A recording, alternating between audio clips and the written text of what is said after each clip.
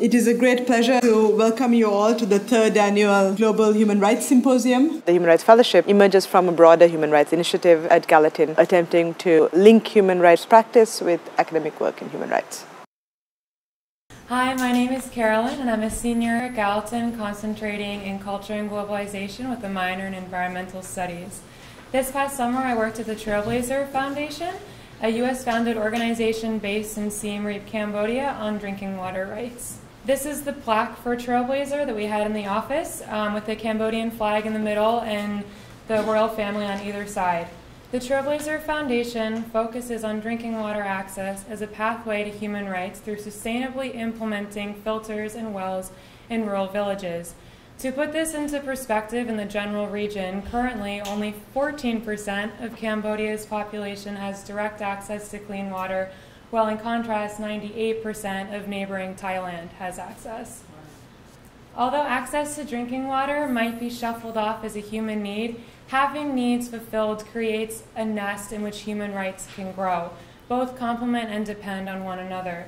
The United Nations officially recognizes that all humans have the right to drinking water and sanitation, and that these act as gateways essential to the realization of all human rights.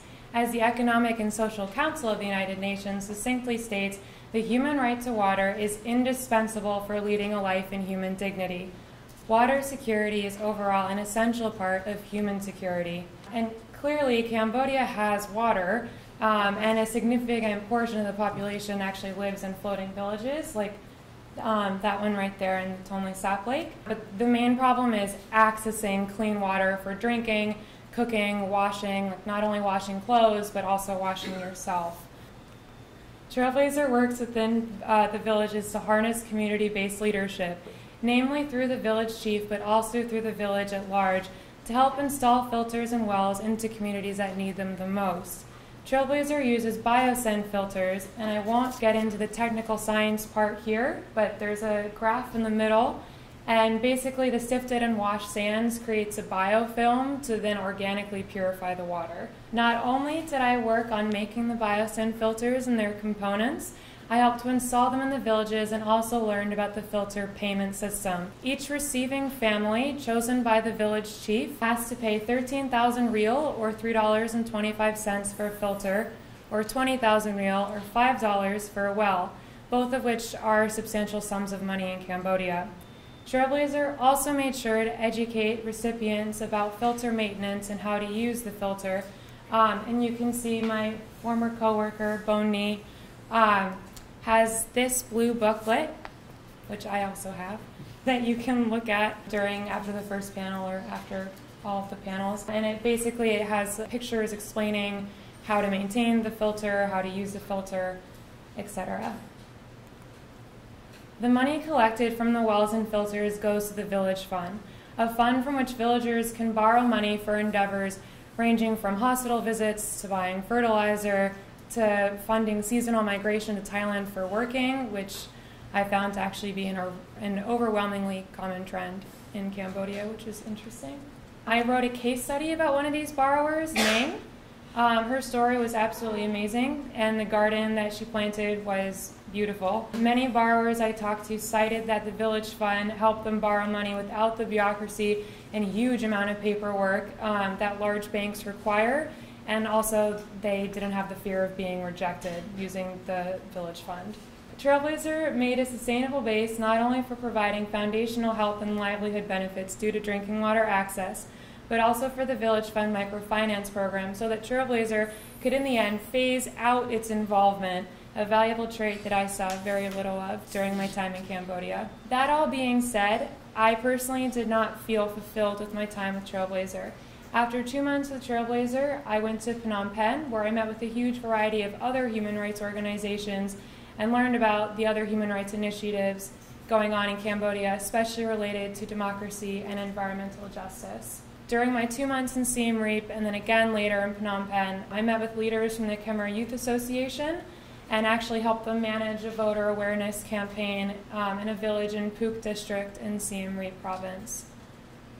And this brings me to the main backdrop of my entire time in Cambodia, the July 28th elections. Signs were everywhere. It was pretty hard to miss if you were there that the elections were going on. The political situation is important to understand in order to grasp how human rights groups can engage in the context that they are in. Hun Sen, Southeast Asia's longest ruling prime minister installed by the Vietnamese army in 1985, was going head-to-head with Sam Rainsy. Sam Rainsy is on the top and Hun Sen is pictured on the bottom. Sam Rainsy from the Cambodian National Rescue Party. Sam Rainsy, who was formerly exiled, is a progressive and prominent candidate challenging Hun Sen's regime, and he envisions a Cambodia where social services such as clean drinking water access would be the norm.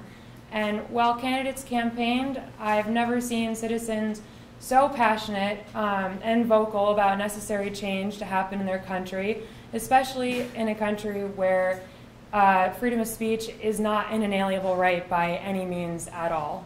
The election was also the first election in which youth who were newly eligible to vote would not remember the Civil War, which officially ended in 1998, regardless of how much sometimes threatening propaganda Hun Sen posted about this in his favor. The election period also exposed a lot of issues that I studied during my independent study in the spring semester with my advisor before going to Cambodia. So that was interesting to see all the issues actually happening and going on. Although Trailblazer was certainly one of the more sustainable NGOs, like I said earlier, I became a bit unenlightened with the work and change that human rights NGOs accomplish or do not accomplish.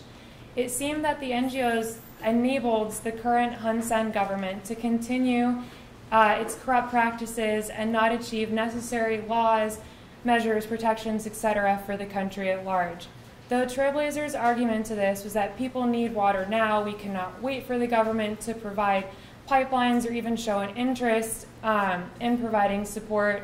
It was all too clear to me, especially during my time in Phnom Penh, that the government really didn't have an initiative to get a lot of the health, education, drinking water infrastructure completed. Many NGOs were almost a bit like Band-Aids in Cambodia, from what I saw, patching cuts and scars from historically corrupt practices without trying to end the corruption.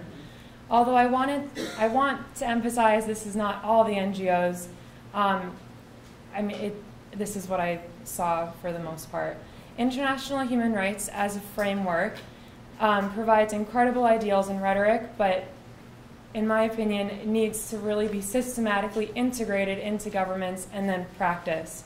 So many people I talked to in Phnom Penh reiterated over and over again that most of the laws were there, just not implemented how they should be by the current government.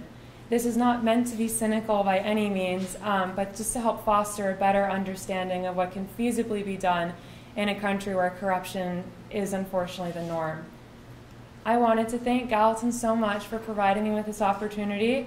It shaped me and my concentration in more ways than really ever imagined, and exposed me to new people not only in Cambodia, but also here during the human rights, the class that we were all in. The speakers that Vasuki brought in were amazing, and also all the other fellows. Thank you.